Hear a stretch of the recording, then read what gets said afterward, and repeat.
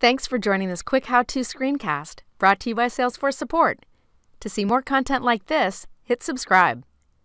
In this screencast, we're going to learn how to uninstall a package when there is an associated extension package. After a package is installed, system administrators have the option to create custom fields on the managed objects for their own customization. Afterwards, system administrators can create their own unmanaged package in the same org.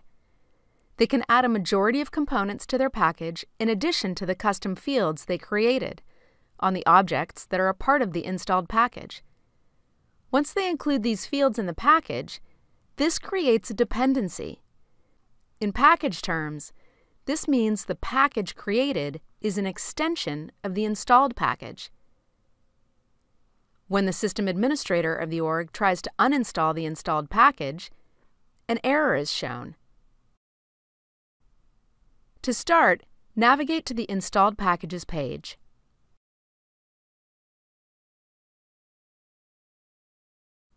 Click Uninstall next to the desired package.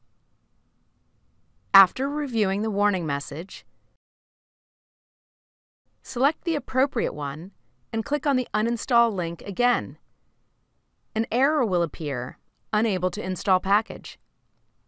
The first column, Component Type, tells you the type of component that exists in the package and cannot be removed.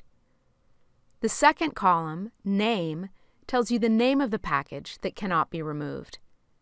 The third column, Problem, tells you that this extension depends on the package you're trying to uninstall.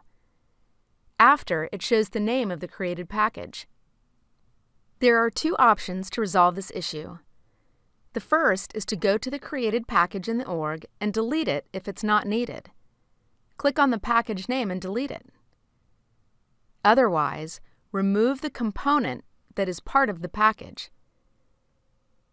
This is not the easiest way, but if the created package is needed, then the component must be removed.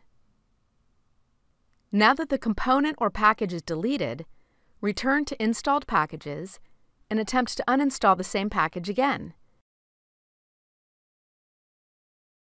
It should not throw an error and be uninstalled successfully.